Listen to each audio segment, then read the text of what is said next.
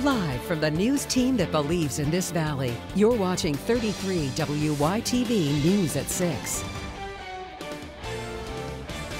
Hello everyone, and thanks for joining us tonight. I'm Corban Baker, joined by Pinpoint meteorologist Ryan Halicki. Ryan, we've got a lot of news to get to tonight, but first, let's get a check on your forecast. It was a wacky weather day for sure in Trumbull County. I told you this down in the newsroom where I live in Trumbull County. It was raining, pouring, and then it's almost like as soon as I hit the Mahoning County line, rain stopped. Well, I encountered some of that rain across the valley here, raining hard enough you could have just taken a shower outside. Wow. You didn't even need you needed umbrellas, rather. You could see some minor flooding showing up here in New Middletown. This is what I mean when I talk about that ponding on the roadways. You encounter water like this at a high rate of speed, and that would cause you to hydroplane, losing traction. So thankfully, we're starting to see a lot of the heavier rain that we had earlier push out. Now things a lot more isolated. You can see a lot of lightning with that. I'm picking up on a couple of strikes here just to the southwest of the southern tier of Columbiana County. This is the next batch of rain that we have overhead. Currently a little heavy shower pushing in through West Township over toward Hanoverton and New Garden. We also have pushing towards Salineville and Summitville, a little thunderstorm here that's going to graze the southern tier of the county. So we're not done with the rain just yet. Now we have seen the sunshine peak out a bit. That's taken our temperatures back up. The rain cooled us into the 70s. But now that the sun's out in spots, we're seeing 80s return to the map. Definitely a humid night for us, and we're going to continue with that humidity overnight. A bit of a break from that for tomorrow, but currently spotty showers and thunderstorms, temperatures dropping toward the mid to low 70s here by 11 o'clock. We have a few more hot days before the temperatures cool for a couple. I'll show you what to expect in that 7-day forecast in just a little bit here, guys. All right, sounds good. Thank you, Ryan. In Trumbull County coverage, rescue workers have been working tirelessly through all the heat and humidity over at Mosquito Lake, trying to find a missing teenager. 33 News reporter Nadine Grimley has been on the scene all day. She joins us live with the latest. Well, Corban, the American Red Cross has been out here making sure that all the rescue workers are staying hydrated. But despite the heat and humidity here, all 48 rescue workers have been working non-stop to try to find this missing teenager. Now, rescue crews have searched the shore and woods, including a small island by the beach area. The Mahoning County Sheriff's Office brought out their drone for its infrared technologies, and boats equipped with sonar were in the water searching too. Mosquito Lake is in a very deep lake, and the area the divers are searching at is only about 7 to 8 feet, but officials say it's treacherous. So it's a very, very difficult, and they're getting tangled up, and they're having a difficult time. With all the seaweed and all the vegetation, you can't see very deep. Yeah. So you're basically trying to swim through vegetation like that and trying to feel your way through it. Now, officials plan to stop the search when it becomes dark, but they say they will be resuming their search at about 9 o'clock tomorrow morning. Live in Bezetta, Nadine Grimley, 33 WYTV News. All right, Nadine, thank you for that live report. Also in Trumbull County, a family in Warren is mourning the death of a baby who was found unresponsive in a swimming pool. Police first got the calls around 6:30 last night. The girl had stopped breathing at a house on Homewood Avenue Southeast. Emergency workers took the 15-month-old to Trumbull Memorial Hospital, where she later died.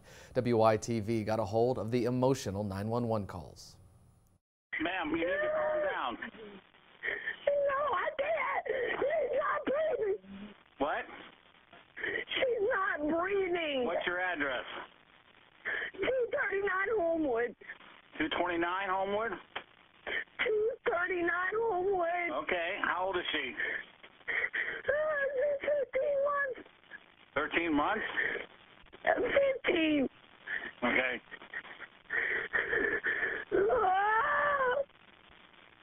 All right, we'll get somebody over there. What's your name? Oh, my God. Warren police say that right now the drowning doesn't appear to be criminal, but that investigation is not over. A police chase that started in Austintown, stretching several miles south into Boardman, eventually ends back in Youngstown with a deadly accident. The driver was suspected of robbing a Dollar Tree store on Mahoning Avenue. Police from several different departments, including Youngstown and Ohio State Highway Patrol, chased him all the way to the turnpike in Beaver before he turned back around and headed back towards Youngstown. The entire chase lasted about 15 miles until it ended with a crash on I-680 in the southbound lanes. The driver leading that chase was killed when his car clipped a semi-truck. He was driving the wrong way on that freeway. The driver has been identified as 47-year-old Stephen Mango of Hanoverton. Police are still piecing together all the evidence at the scene, which is why the southbound lanes are still closed. Like I said, we have to take some accurate measurements out here. We are going to have to reconstruct this crash, and at that point in time, once we're done, we'll get the road reopened. Lieutenant Ross says the truck driver who was hit by the robbery suspect has no injuries. I said, I just missed getting killed, and I know it would have been a bad accident. Well, as you can probably imagine, it was a wild scene on 680 late this morning, especially with the suspect driving at high speeds going the wrong way. 33 News tracked down one of the witnesses to that chase. 33 News anchor Lindsay Watson talked to her this afternoon. She joins us live in studio with her story. Lindsay. Good evening, Corbin. Well, as you just saw, a chaotic scene on 680 as that chase was happening this afternoon, but even more chaotic for the people who suddenly and unwillingly became a part of it. Pam Gretzinger was driving south on 680, heading into Boardman this afternoon to pick up lunch for workers at Brillix Industries when she saw flashing lights coming from all directions. Seconds later, a truck was speeding right at her. Hear her chilling account of what happened next. If I had moved to one direction or the other, I don't know that he was going to move either, and I could only hope that he was going to avoid that head-on collision, because right where I was, it was going to be a head-on. We were wheel on wheel at that point, and it would have been a dead hit. Pam went on to say that it was one of those moments where your life just flashes before your eyes.